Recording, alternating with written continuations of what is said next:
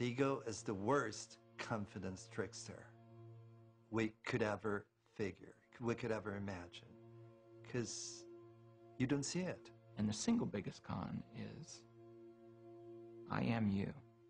The problem is that the ego hides in the last place that you'd ever look, within itself. It disguises its thoughts as your thoughts, its feelings as your feelings. You think it's you. People's need to protect their own egos knows no bounds. They will lie, cheat, steal, kill, do whatever it takes to maintain what we call ego boundaries. People have no clue that they're in prison. They don't know that there is an ego. They don't know the distinction. At first it's difficult for the mind to accept that there's something beyond itself, that there's something of greater value and greater capacity for discerning truth than itself. In religion, the ego manifests as the devil.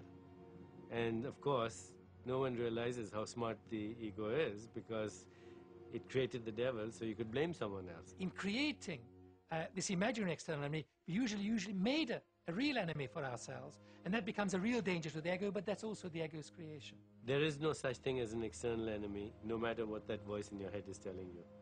All perception of an enemy is a projection of the ego as the enemy.